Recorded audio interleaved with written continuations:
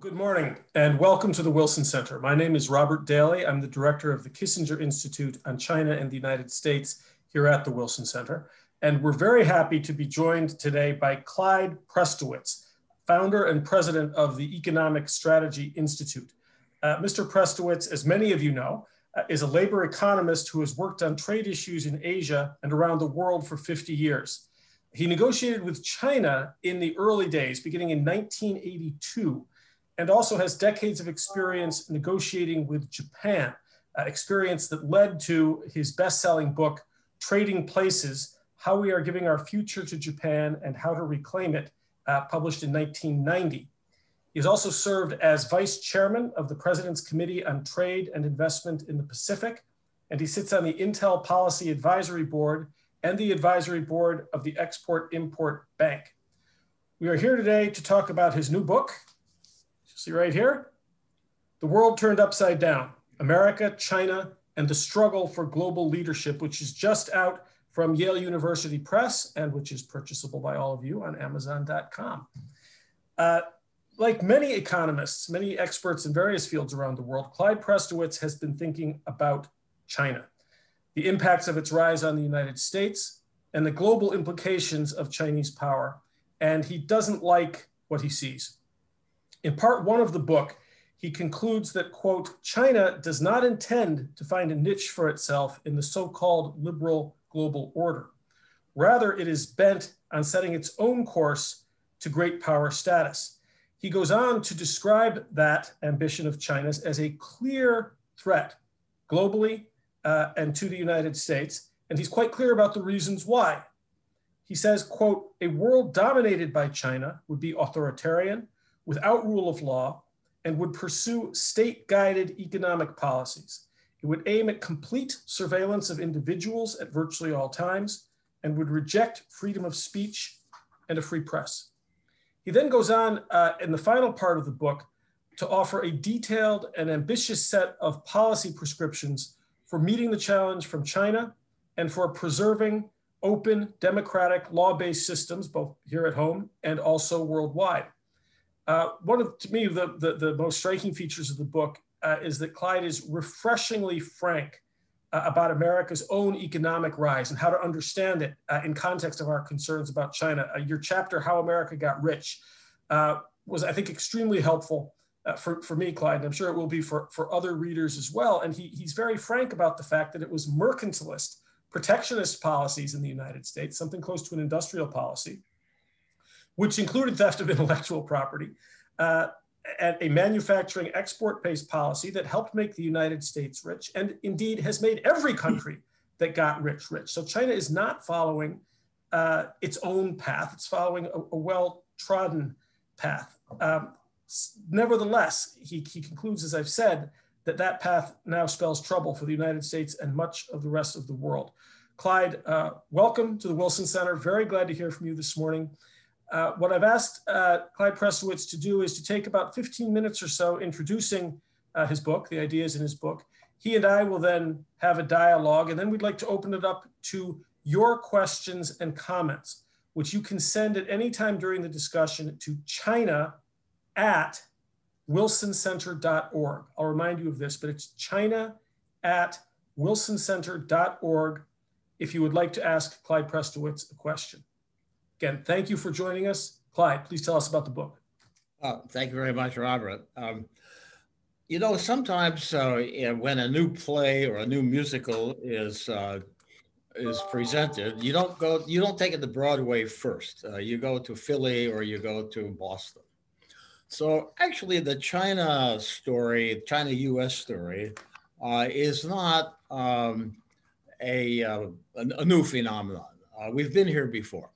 And we've been here before in the 1970s and the 1980s with Japan. And I knew that very well because I went to school in Japan. I was the chief U.S. negotiator with Japan. I lived and worked in Japan for many years. And what I saw was a Japan that was attempting to become an advanced high-tech economy, and it was pursuing industrial policy. And we had this situation in which American companies had difficulty getting into the Japanese market, and they would complain that Japan was being unfair. And we negotiators would go to Japan and we would say, hey, please, you guys, stop being unfair. And they would say, what are you talking about? The problem is your businessmen don't try hard enough. They put the steering wheel on the wrong side of the car. Their delivery is always late. Their quality, come on. And it was kind of a Mexican standoff. Long story short, what I came to realize was that although Japan's a democracy and a market economy, it was not a democracy or a market economy like the US. And it pursued industrial policy. It protected certain markets. It subsidized key industries. It stole technology. And I wrote a book about that, as you mentioned, Trading Places, 1988, 1990. Well, that was Philly. Now we're on Broadway with China. And it's a much bigger country, much bigger economy, and not at all democratic, and very determined to become a world leader. And we have had problems very similar, or reactions very similar to those that we had with Japan. But I think that there are two elements that that change the Chinese story a bit that are pretty crucial. First of all, it's important to understand that the Chinese Communist Party runs everything in China. It permeates China. It's not just that it runs the government, but about 35% of the Chinese economy is accounted for by state-owned enterprises. And the Chinese Communist Party names the heads of all those state-owned enterprises. and in so-called private enterprises, the Chinese Communist Party has party cells in all the private enterprises, and has a kind of power over Chinese companies that Washington could only dream of. So it's a very powerful force. The second point is this. The Chinese Communist Party has told us two important things. In document 9 of the Chinese Communist Party Congress of 2008, it mentioned in a document on what they called the situation in the ideological sphere, it said that the Chinese Communist Party is against Western constitutional democracy. It's against the concept of universal values. It's against any journalism that is not disciplined by the party. So we know what the party's values are. We know what it wants. It tells us exactly what it wants. It wants to be an authoritarian, dominating party. Secondly, the party told us in its 5-year plan of 2015 exactly where it wants to go. It had a program which it calls Made in China 2025. And it identified all the industries that China hopes to dominate by the year 2025. And what are those industries? Airplanes, semiconductors, robotics, artificial technology, biotech, and so forth. It's something about 15 major high-tech industries. So effectively, the party has told us that China is going to do whatever it needs to do to dominate those industries. And once it dominates those industries, it's going to approach the world with a disdain for free speech and with a dislike for constitutional democracy and a rule of law. And I think that in order to understand the implications of that globally, we actually have a kind of a laboratory experiment going on right now. Australia is a major supplier to China. China is Australia's largest export partner. Australia exports to China iron ore, coal, tourism. Most of Australia's tourists are Chinese, and education. A large number of students in Australia are from China. And it also exports things like barley and beef and wine and so forth. Now, since about 2005, or even earlier, the Chinese Communist Party has had a policy of trying to drive a wedge between the US and Australia. We know this because the first secretary of the Chinese embassy in Canberra defected and brought the plan with him, which outlined the Chinese strategy and the steps China would take to drive a wedge between the US and China. And so there have been a number of a huge investment by Chinese state-owned corporations in Australia, a huge growth of academic exchanges between China and Australia, and increasing interference in the Australian political system by China. Now, in the wake of the COVID-19 crisis, Australia's Prime Minister called publicly for an international investigation of the origins of COVID. China didn't like that. And suddenly it turned out that lobsters being exported from Australia to Shanghai were being left to die on the docks. And then it turned out that barley from Australia, which had been being exported to China for years, suddenly there were no orders for barley. And then coal, no orders for coal. And then wine. The Chinese imposed a huge, what they called a dumping tariff on wine imports into China.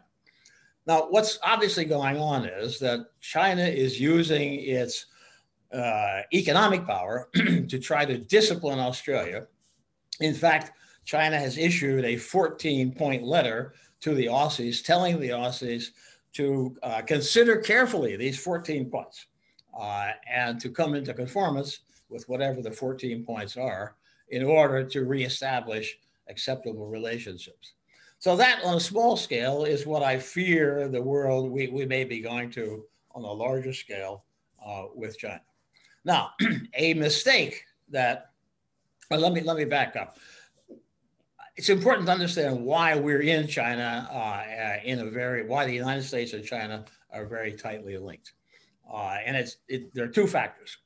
One is that in the wake of the fall of the Soviet Union, American leaders declared that not only was the Cold War over, but there was a famous book called The End of History, which declared that democracy was the wave of the future. The Cold War, not only between the US and Russia, but between the US and China, was over.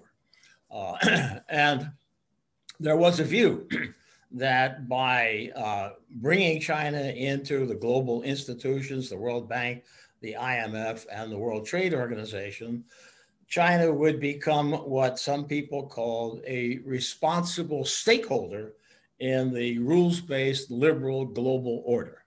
And the argument was that the more we interacted economically and established close economic ties, this would not only marketize China, but it would also liberalize China politically.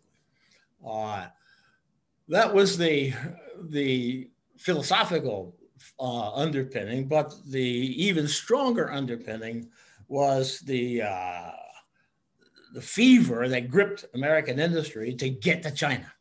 And to be there at the beginning of what was seen as this huge economic growth machine, which it is, and make money. And so major US CEOs formed the US-China Business Council.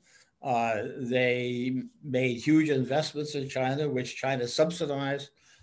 And so if I look at a company like Apple, everything it makes is made in China. If China were to fall into a hole opened in the ground and China fell in, there wouldn't be any Apple because Apple doesn't make anything except in China.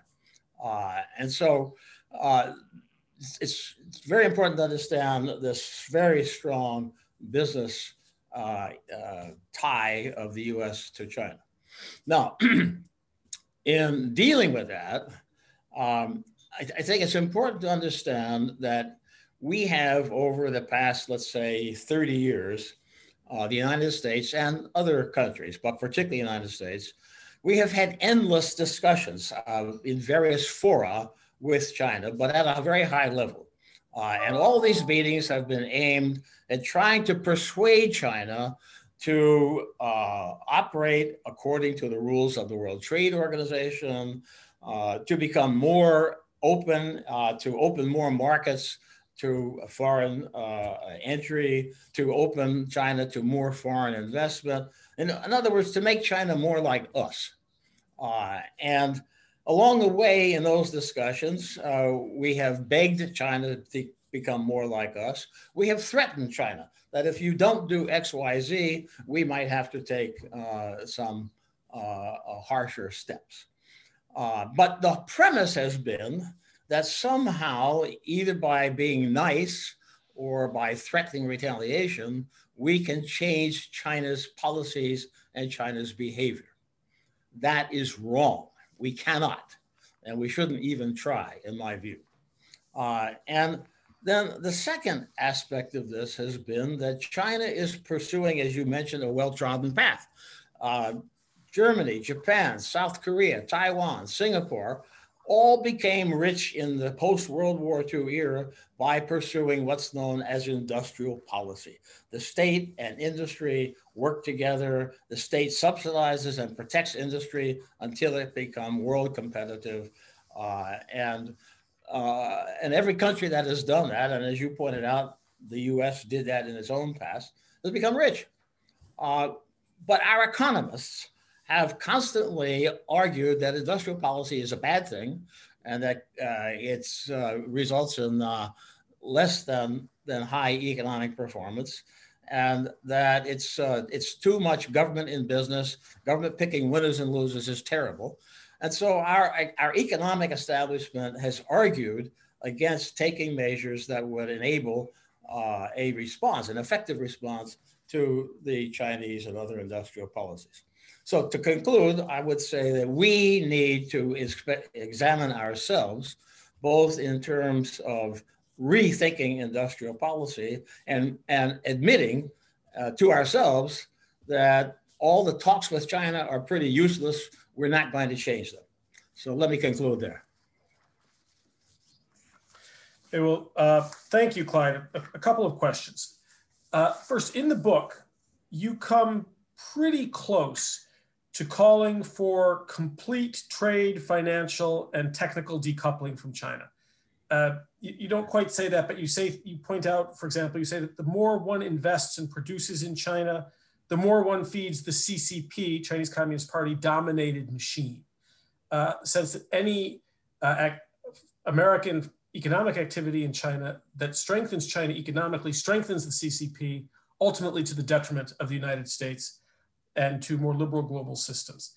You write that the only Chinese investment allowed in the US should be in US government bonds. So, no Chinese investment. And you don't want to see American retirement trust funds, for example, these large things like California personnel systems, investing in Chinese equities or Chinese bonds. And this, you advocate this just as the Chinese equities and bond market is both more open to and more attractive to foreign investors like Ray Dalio, who's advocated for this. The Chinese 10-year sovereign debt instruments earn over 3% interest, whereas the United States, it's under 1%. And so money is going to go to those instruments. So you acknowledge clearly, and you spend a lot of time on this, that decoupling from China will be difficult and that it will be costly. You write that previous generations of Americans took huge casualties and paid huge costs to meet challenges to our security and to our system. So my question is, do we know how costly this is? Have you seen any good estimates of the real full costs to corporations, to consumers, obviously to labor, to the working class of decoupling? Has anybody attempted to put a price tag on it? What is you lay out the scope of the challenge. How much sacrifice over how much time are we calling for here? Well, I think there have been attempts to do that. I saw, in fact, some estimates in a newspaper article yesterday. But the truth is that nobody has really done a thorough uh, uh, analysis of that. And I think it's kind of impossible to do because a lot of the costs are speculative, and some of the costs or benefits are non-financial. And so let me try to put it in kind of a concrete comparison. So in the last several months and weeks, there has been talk of genocide in Xinjiang province in China, the Chinese oppressing the Uyghurs, trying to turn the Uyghurs into Han Chinese. We've condemned that. And we have, the US, have banned imports of any products like cotton that are grown or made in Xinjiang. So why do we do that? Well, we do that because we place a high value on human freedom, individual freedom. Now, I have never seen an estimate of that value. I've never seen, somebody say, well, human freedom is worth $50 trillion. And you're never going to see that estimate because it's an impossible estimate to make. And yet we say it's very, very valuable. And we say that it's something that we should defend, even to the extent of not importing anything from Xinjiang, China. And I mean, honestly, what the Chinese do in Xinjiang doesn't really affect us directly. And yet we make a big noise about it, and we take action not to import from Xinjiang. But while we're doing that, Ray Dalio, you mentioned him, big hedge fund manager in the US, has been in Beijing meeting with top officials. He wrote an editorial in one of the leading US newspapers talking about how China is the future, the US is the past, and urging his investors to move their money to China. We have Tim Cook, who on the one hand has said that nothing that Apple does comes from Xinjiang, but on the other hand, every iPhone that is made by Apple in China is contributing to the growth and the strength of the Chinese economy. And it's that growth and strength that enables the Chinese to oppress the Uyghurs in Xinjiang. So if you're serious about freedom and human rights, it's kind of contradictory to be throwing your money into the machine that is oppressing and carrying out the attack on human rights. Now, that's, Xinjiang is a small part of China, a few million people. I've just mentioned Australia. And, it's interesting. I had this discussion, actually. I was in Australia in 2019, interviewing a lot of Australians, and I met with the head of one of the major banks in Australia. And he made an interesting comment to me. He said, Clyde, we were with the Brits in World War I. We were with you guys, World War II, Korea, Vietnam, Afghanistan. But he said, if there's any dust up over Taiwan, don't look for us on the beach. And so well, why not? Well, he said, look, our biggest export is iron ore. It goes to China. Second is coal. It goes to China. Third is education. Students are all Chinese. Fourth is tourism. The tourists are all Chinese. So, we need to be careful. But there are other people in Australia who think freedom of speech is worth something. And they began to find Chinese money finding its way into Australian politics. They began to find that all of the Chinese language newspapers in Australia had been bought by the Chinese Communist Party and were essentially publishing the party line in Australia. Those people placed a high value on freedom of speech and independence and human rights and rule of law. And so they have resisted, and China is punishing them by arbitrarily reducing its imports. So we see that's the future, in my view, of not just Australia, but the EU and ultimately the US, if we go down a road in which China becomes the dominant technology economic leader. So how do you make that case internationally? Because even if we were, say, able to decouple from China in these various ways, and there are a lot of questions about whether that's practical at all. Right.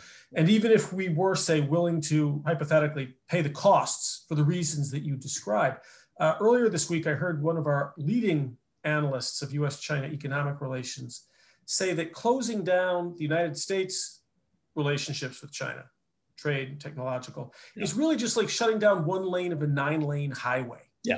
Because all the other countries are still doing this. And the result of that is then that we end up isolating ourselves from a lot of our allies, but also from sources of wealth and sources of, say, lower cost goods for Americans, sources of a 4% return on investment for American public employees who want that 4%.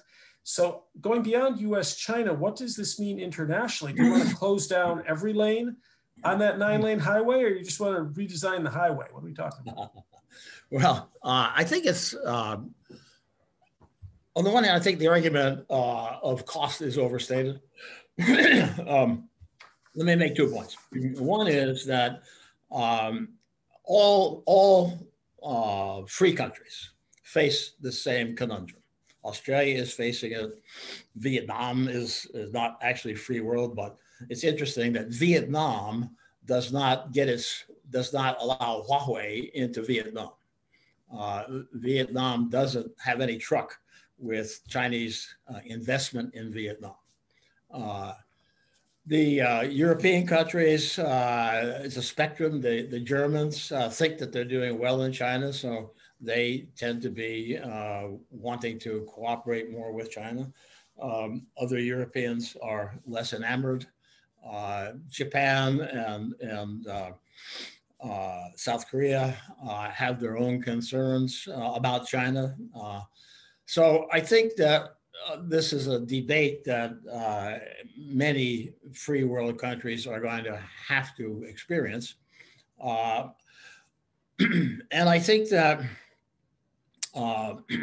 many countries, when they face the reality that I've just kind of spelled out, will indeed prefer to form tighter relations between tighter economic bonds between the free world countries and more limitation on China.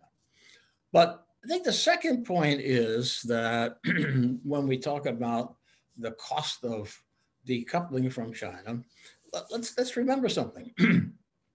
It's not we who are decoupling. It's China who is decoupling.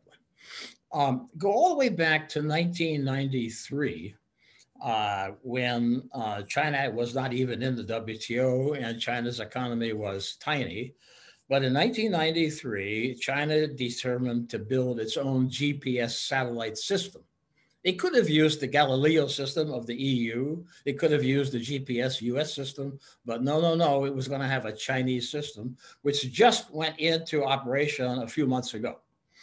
1997, while we were negotiating to bring China into the World Trade Organization, China built the Great Firewall to cut its internet off from the World Wide Web. Now, at the time, this was mentioned to President Clinton, and Clinton laughed. He said, ha, ha, ha, the Chinese are going to try to control the internet. Ha, ha, ha, it'll be like trying to nail jelly to the wall. Never happened. Well, Clinton was wrong. So China decoupled. It doesn't allow Google in China. Used to be you could go to Hong Kong and get Google, but the minute you stepped over the border, you couldn't get Google. Now I'm not even sure you can get it in Hong Kong. It doesn't allow Facebook. It doesn't allow Amazon. So China has, for a long time, been decoupling, and China has been aiming for made in China 2025. What's that tell you? It tells you they want to make their own semiconductor chips. Right now they can't, but when they can, they're not going to buy from us. So I think we have to understand that decoupling is going to happen. It's just whether it's going to happen on their terms or our terms. An important paper has been released recently under a committee headed by Eric Schmidt, the former CEO of Google. And in that paper, he acknowledges what I'm saying, that it's just going to be increasingly difficult to maintain a so-called combined global economy when you have a major player who's aiming at self-sufficiency, and not just self-sufficiency, but at dominance by dint of setting the standards and the rules for the system. Now, second point is this. For many, many years, economists have been arguing that free trade is always and everywhere a win-win proposition. And they have acknowledged that there are some costs involved in free trade, in that, sure, if Japanese autos flood the American market, some auto workers will lose their jobs. But the argument is that the benefit to consumers is so great that it outweighs the loss of a few auto jobs. And anyhow, the auto workers can get jobs doing other things. So the argument is that there will be some losers in a in a free trade world, but the winners are far outweigh the losers, and the winners will compensate the losers. Now, that argument has become thinner and thinner. And in fact, David Autor, a professor at MIT, has published a paper which demonstrates pretty much that that's a very weak argument, at least in some cases. And here's why. First of all, it's not just one industry. If you have displacement in one industry, sure, maybe workers can find other jobs. But when you lose your industrial base, you have a lot of workers, and not just workers, but families looking for some alternative. And the argument is, well, you live in Georgia, you lose your job in Georgia, you go to California. Oh, well, maybe you can't. Maybe you have a mother and father in a nursing home, or you have kids in school. A million reasons why it's difficult to kind of jump around from place to place. Secondly, what has never been quantified is when you lose an industry, you lose the skills tied up in that industry. That's never really been quantified, but it can be pretty enormous. Third point is this. When we went through this offshoring rage in the 1990s and between 2000 and 2010, the argument was that the wages in China are so cheap that consumers will get great value in the US. Well, wages in China are not that cheap anymore. And in any case, manufacturing has become highly industrialized and highly automated. So actually, again, back to Schmidt's group, they have looked at how would you rebuild in the US and how would you reindustrialize the US. And the feeling is that by use of new technology, by robotics, by 3D printing, that a lot of production can be done domestically in the United States in high-tech industries at reasonable costs, paying decent wages to employees. Think about the semiconductor industry. The semiconductor industry is highly automated. Workers make very high wages, and it's very competitive to make semiconductors in the United States. So the argument is that we can do a lot more than most economists are willing to admit. But of course, as you acknowledge in the book, because of the degree of automation, there aren't going to be very many high-paid workers who are making semiconductors in the United States. So I'd like to come to some of your recommendations. One of the, I think, the great virtues of the book is that you acknowledge that this is going to be hard, and it really involves a fundamental rethink of the doctrines of free trade, but also of very deeply held domestic beliefs. You point out, for example, that unless there is a more equitable distribution of wealth, we can't get where you want us to go. Right. And the fact that CEOs make whatever it now is, up to 700 times what a factory floor worker makes, you can't put that one on China. That one's on us, right? That's not globalization. That's domestic policy.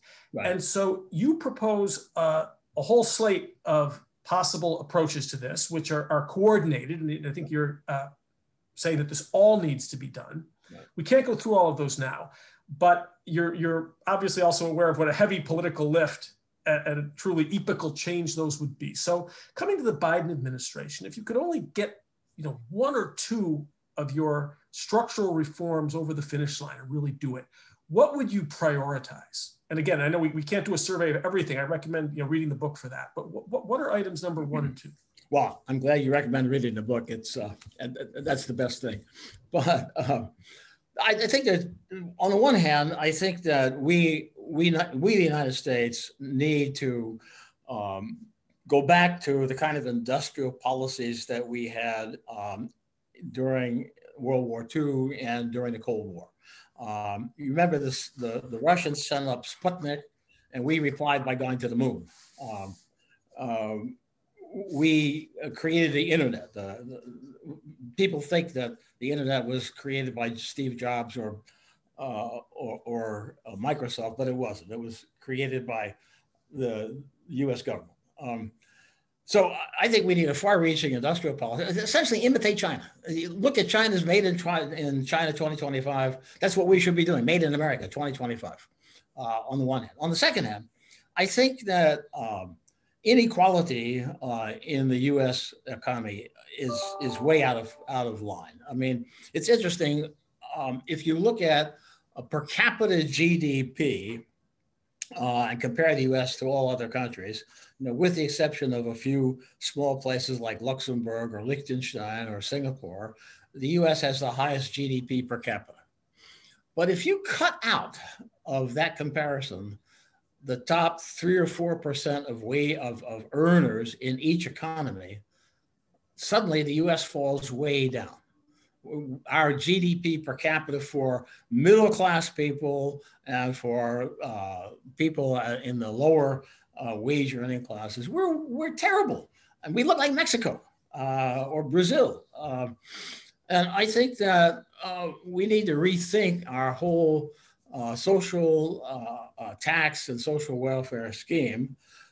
And we're going to have to increase taxes. We have a huge imbalance of a few very wealthy people making a lot of money, and we have a large number of people who are just living paycheck to paycheck. And with COVID, they're not even getting a paycheck. And I think that we need to, Ronald Reagan always complained when he was running for office. He complained that his taxes were so high that he only worked 2 or 3 months a year for himself, and the rest of the year he was working for the government. And that was true, but you know what? Ronald Reagan had a pretty nice lifestyle, even though he was working for the government 10 months a year.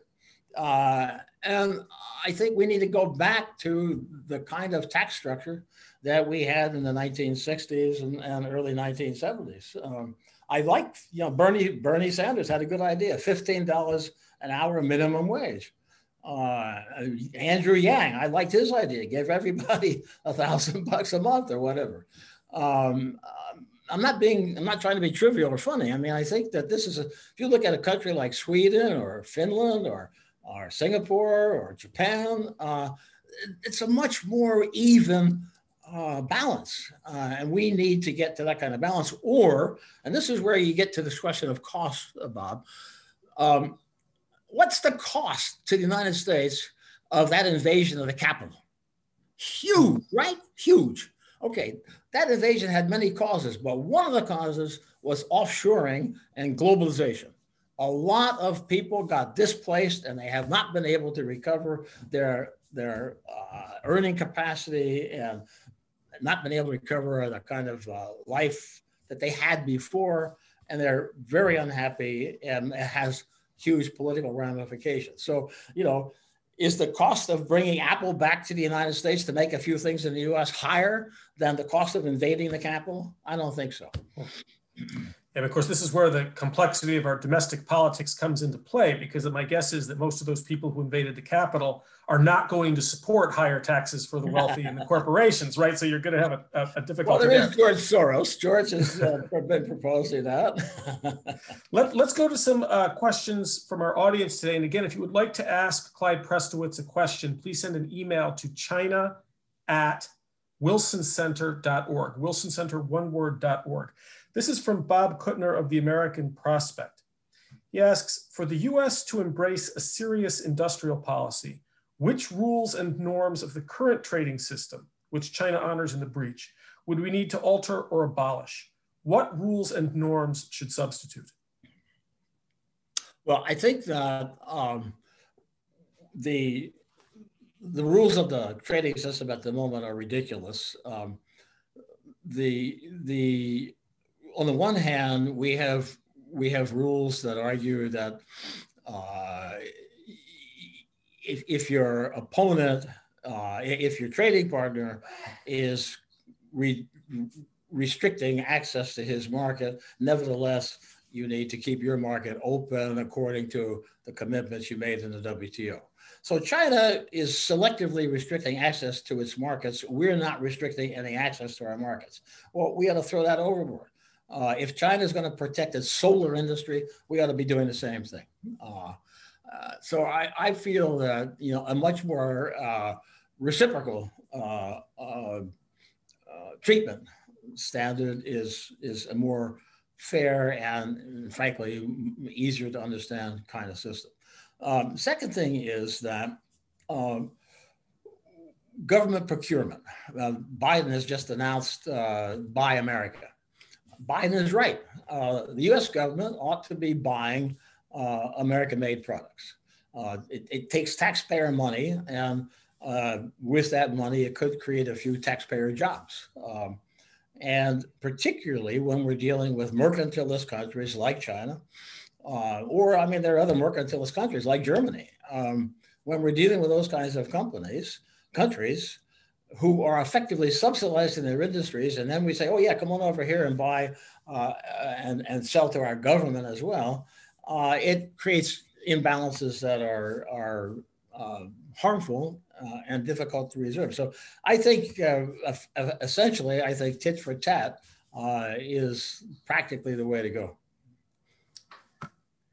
Okay, we have a question now from David Moschella, who asks, what specifically should the US government do regarding Apple's dependency on China? Which I guess in the context of your argument, how do you force them to pull out? Right. And this is now me speaking, not David, but there's always been Apple's iPhones have been sort of the poster child for the nature of the global supply chain, that China's mostly doing final assembly of complex components that are manufactured elsewhere, including in the United States and by our very close allies. Mm-hmm. And in fact, even for a Chinese made in China iPhone, because most of the profit is in design and marketing, most of that profit still goes into American pockets. Yeah. So how specifically do we change this? Right. Well, let me just correct you a little bit. When Apple first went to China and was began producing iPhones in China, you're correct. It was essentially assembly, and the actual Chinese value added was quite small. It was like 4 or 5% of the value of the product. That has changed. Much more of the production of components has moved to China. I don't have the exact numbers, but I'm thinking it's about a third of the value of the phone is now actually made in China. But look, let me give you, in the 1980s, I was then counselor to the Secretary of Commerce in the Reagan administration. I'm sitting in my office, and my assistant came in and she said, Clyde, Steve Jobs is on the phone. And I laughed. I said, come on, stop putting me on. No, it's Steve Jobs. Okay, so I pick up the phone and it's Steve Jobs. And at that time, Apple was introducing its first laptop computers, and they were having a hard time selling in Japan. And Steve wanted some help from the US government to open the Japanese market. So I flew out to Cupertino and I met with Apple people, and we put together a program. And we were able to make some progress in getting Apple laptops into the Japanese market. Steve didn't complain. Nobody at Apple complained. Nobody at the Business Roundtable complained about the American government getting involved in business and helping American companies. Now, today, we have this crazy situation. So you've been watching the developments in Hong Kong. And about a year ago, when the Hong Kong young people were demonstrating, there was an app. There was an app in the Apple App Store that the Hong Kong kids were using to track the police in Hong Kong, so the kids would know where the police were and they wouldn't go there. Beijing leaned on Tim Cook and told him that they would like him to get that app out of the App Store, and he took it out. Recently, Tim has made some statements about Xinjiang and how Apple doesn't buy anything from Xinjiang.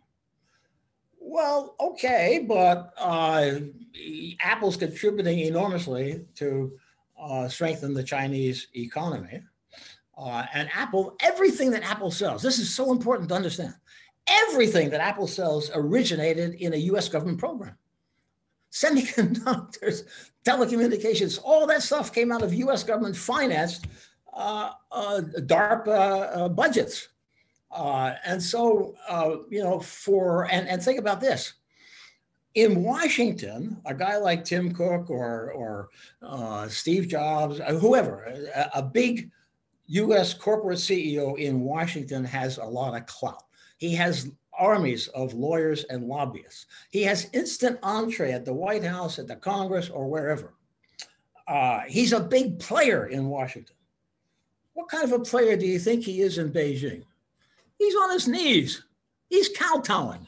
So these guys are more subject to pressure from China than they are from the US. When they go up and testify before Congress and they say they represent American business, baloney, they don't represent American business. They represent more Beijing than they do Washington. And so I don't have a lot of hesitation to say, hey, the national security of the United States, the value of freedom of speech and rule of law is so great that I'm prepared to accept a few costs. Okay, thank you. The next question comes from Mike Nelson at the Carnegie Endowment for International Peace. He writes, I look forward to reading your book. We first met in the late 80s when I was working for Senator Hollings and Senator Gore on tech policy and competitiveness. I'm glad you discussed the parallels between the US-Japan relationship in those days and the US-China tech tensions today. One thing you did not mention is the corruption and cronyism in both business and government in both countries. I notice your book's index shows that there are 10 pages that contain the word corruption. Does corruption hinder the CCP's efforts to achieve its ambitious goals? Will they continue to export corruption to other countries? Oh, excellent question. And I do remember our earlier conversations. Thank you. Well, I think that they do export corruption. I think that when you look at the Belt and Road program of China, you look at the deals that are being made between China and many other countries, they're not being done on the basis of any rules that the World Bank would accept or that other free world development banks would accept. And so I do think that that's an important factor. And I think that in some ways, it facilitates the extension of Chinese influence because they're able to go to countries that have weak governments or corrupt governments and gain entree and gain influence in places that we would prevent our companies from going for precisely the reasons of corruption. Okay, thank you. Another question. Can you talk about China's increasingly successful efforts to dominate many of the international forums and the implications of that, such as the World Health Organization, UN agencies, et cetera, China's move into the global leadership realm? Yes, that's a very important point. And it comes back to something that, again, we have to understand clearly. The Chinese government, Communist Party, apparatus is really good and persistent. They don't stop. And remember that they've been doing this now for a long time. They don't have changes of government and officials. I mean, I've forgotten exactly what it is, but let's say the average time that an assistant secretary of state or commerce or any US government agency is actually in office, I think is about 2 years. Well, in China, these guys are there. They've been there their career. So they've been working at penetrating the UN and the WTO and all of the global organizations and the standard setting bodies. They've been working at this for the last 40, 50 years. They're good. They're highly educated. They speak English. They read our stuff. They know a lot more about us than we know about them.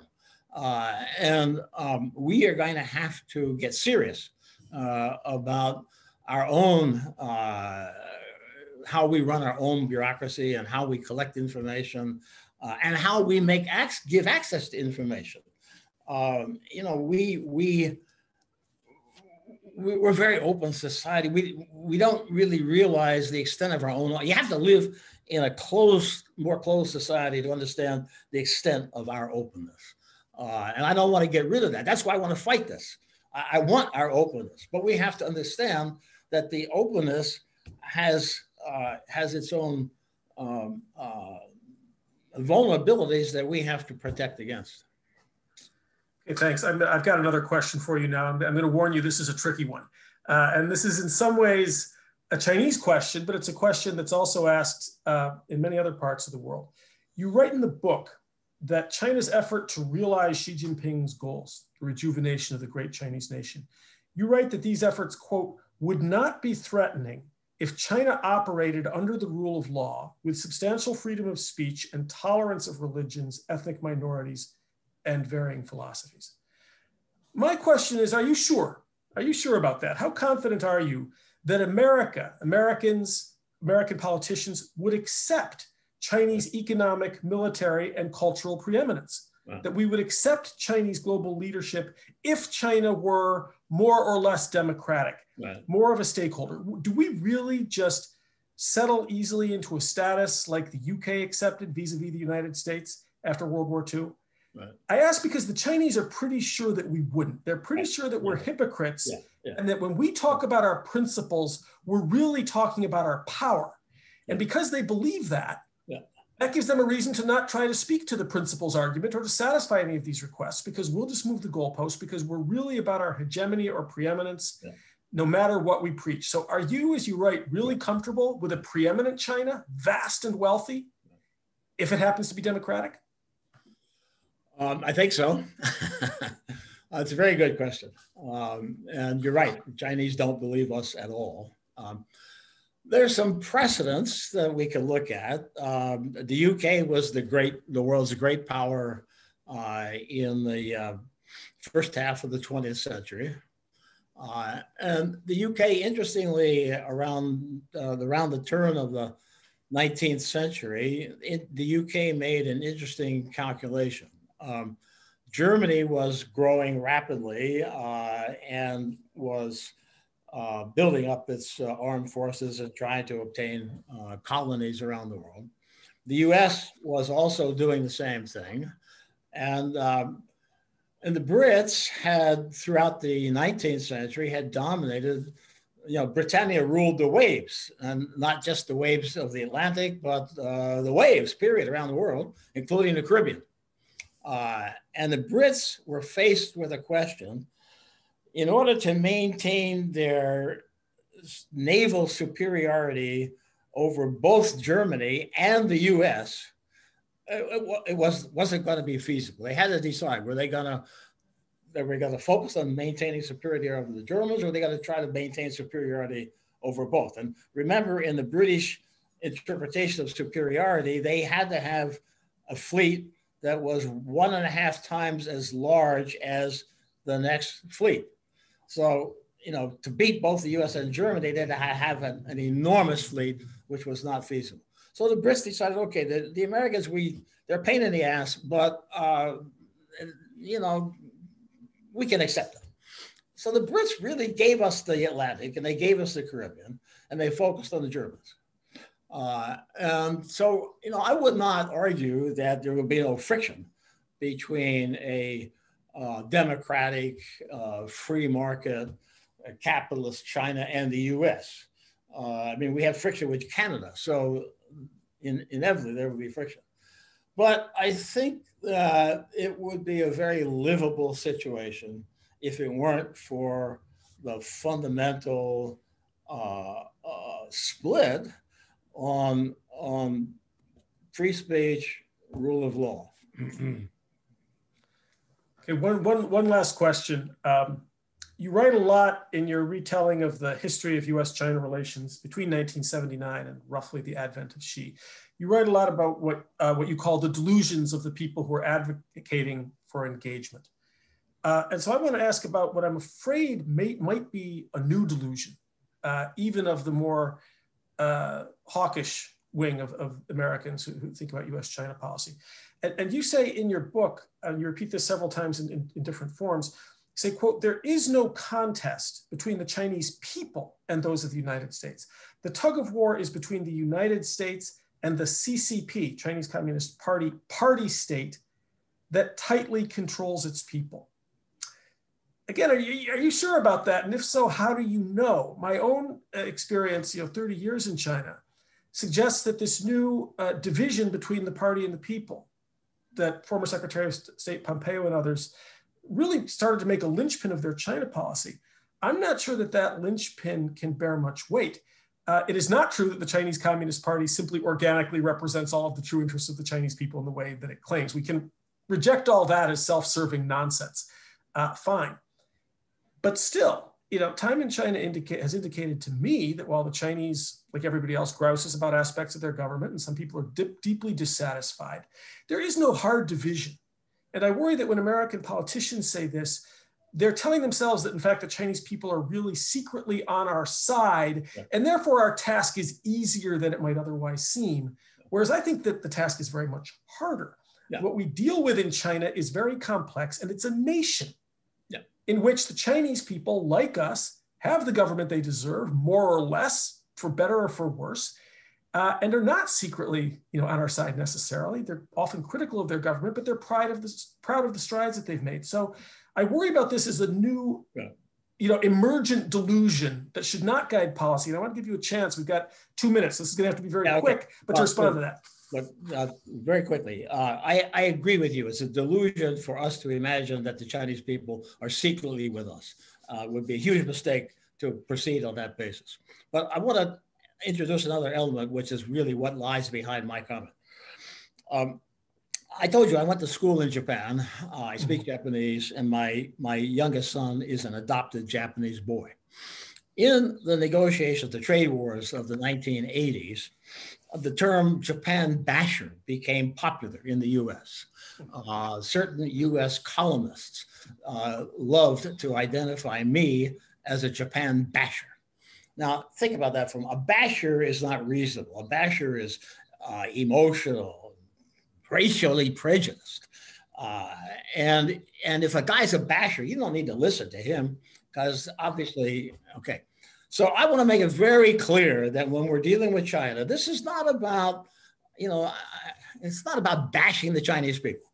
It's not about racial or ethnic or national differences. I want to make very clear that the source of all this tension is this division between the Communist Party says Western constitutional democracy is a no-no, and speech undisciplined by the party is a no-no. And we over here say, no, it's a yes, yes. That's the fundamental division. And I think it's important that our war is not with the Chinese people. Our war is with the Chinese Communist Party. Well, Clyde Prestowitz, thank you for bringing just a terrific conversation on a vital issue, as you point out, to the Wilson Center and to our audience. Again, the book is The World Turned Upside Down, America, China, and the Struggle for Global Leadership. All of the issues you raised in the book and that we've discussed today, Clyde, we are going to continue to discuss at the Kissinger Institute throughout the year. And this really provides a great foundation for that conversation. So thank you once again, and thanks to everybody for tuning in. Thank you, Ramon.